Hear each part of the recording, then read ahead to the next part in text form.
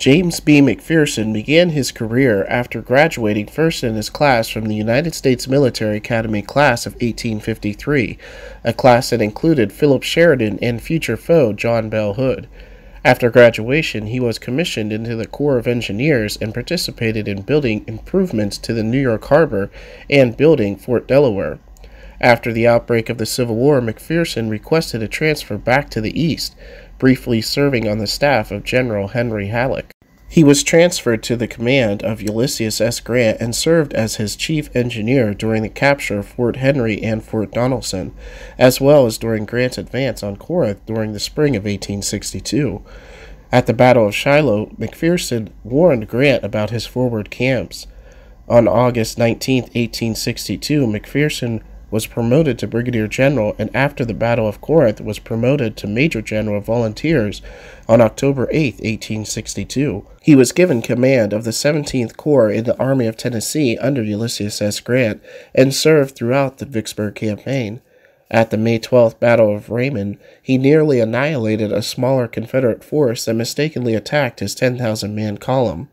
On August 1, 1863, he was made brigadier general in the regular army and given command of the Army of Tennessee on March 26, 1864, after William Sherman was promoted to command all armies in the West. McPherson's army made up the right wing of Sherman's force as he moved against Atlanta beginning in May of 1864.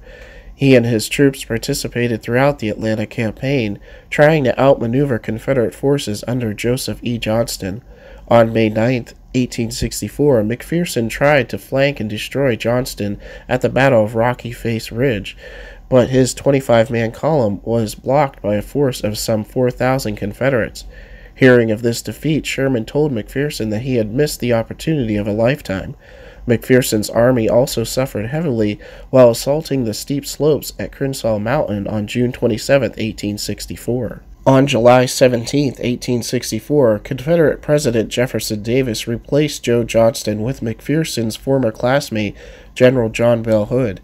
On July 22, 1864, Hood launched an attack against the Union forces in front of Atlanta. During the battle, a line of Confederate skirmishers shot and killed McPherson after he attempted to escape capture on his way to the headquarters of William Sherman. Both Sherman and Hood mourned the loss of the general, who was returned to the Union forces to receive proper burial.